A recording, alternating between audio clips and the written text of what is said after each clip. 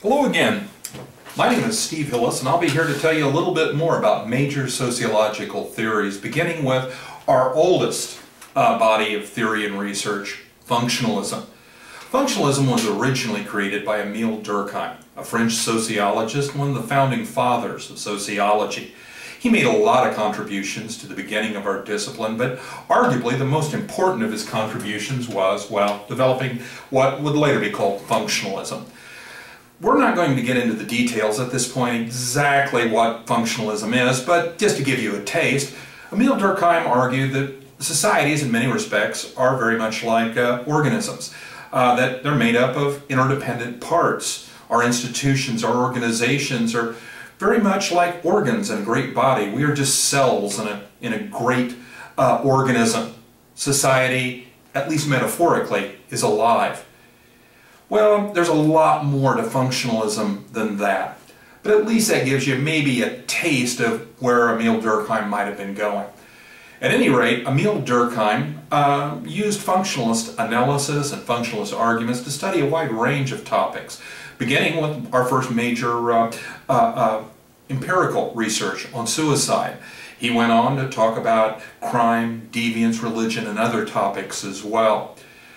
Not only that, but Émile Durkheim influenced his son-in-law, who was a fairly influential cultural anthropologist, and his son-in-law then helped pass functionalism on to cultural anthropology, where it became popular for many years.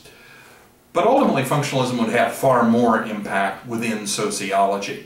It spread across Europe to the United States, and by the 1900s, it had become a well-established macro-sociology theory in America. Now, as it went from Europe in the 1800s to America in the 1900s, it changed. The focus of functionalism changed as American sociologists like Talcott Parsons and Robert Merton began to fiddle and change with some of the basic arguments and ideas. Theories are like that.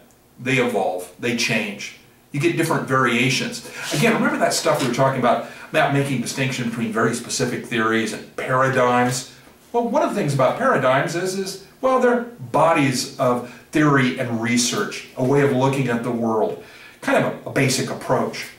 Well, bottom line is they're complicated, they're abstract, and they kind of evolve and change over time sometimes. Nevertheless, there were basic underlying arguments and assumptions that stayed fairly constant from the time of Émile Durkheim all the way to the mid-1900s in the United States. Now, I will point out to you right now that functionalism is largely an historical body of research and theory. By the 1950s, functionalism came to dominate American sociology. Famous sociologists like Talcott Parsons and Robert Merton became some of the, well, leading sociological voices in the academy. They dominated, particularly in macro-sociology. But by the 1960s, interest in functionalism began to wane. There were probably good theoretical reasons to challenge some of the basic ideas of functionalism, and we'll talk a little bit about that later. But frankly, some of it had to do with the fact that society was changing. We were entering the 1960s, the Vietnam War, the civil rights movement. The gay rights movement was just beginning to emerge.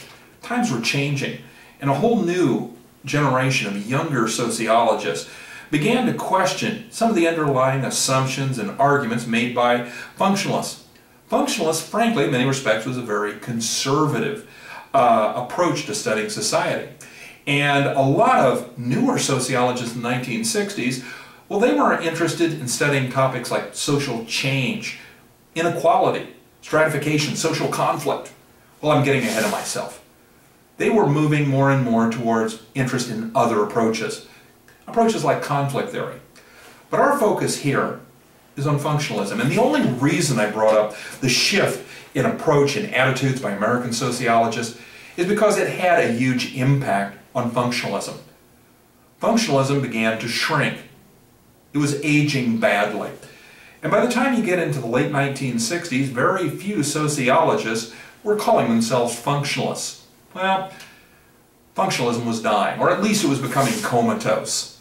It had been a major influential body of theory and research for, well, the ballpark of 100 years. But by the 1970s, it was largely becoming an antiquated, outdated, and forgotten approach. So why are we going to talk about it? Well, first of all, because it did have such a huge impact on the history of sociology and the emergence of a lot of our research and a lot of our basic ways of studying society. And frankly, sometimes functionalists had very interesting things to say about the way that society works and why things happen. Maybe we made a mistake leaving all of their arguments behind, and frankly, I don't think we ever really did leave all of their arguments behind. A lot of the basic vocabulary, the basic ideas that functionalists developed are alive and well in sociology today. If you look back at Durkheim's research, you can see Durkheim hinting at ideas back in the 1800s that really didn't become part of mainstream sociology for 50, 60, 70 years. Durkheim, whatever his errors, whatever the problems with his theories, was very insightful. And frankly, a lot of other functionalists helped develop very basic core concepts in sociology, things like social norms, social values, social roles. Without their contributions, sociology wouldn't look like it does today. And that's one good reason to study functionalism. But there are other reasons as well.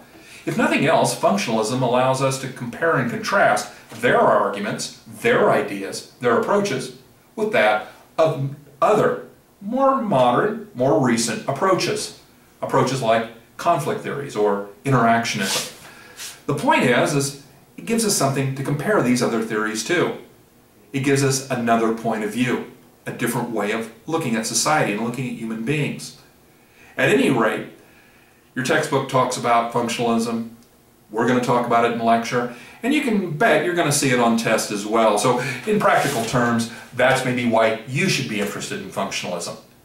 Our next video, we're going to actually begin to get into the mechanics of functionalism, the basic arguments and ideas, and we're going to talk about something called functional logic.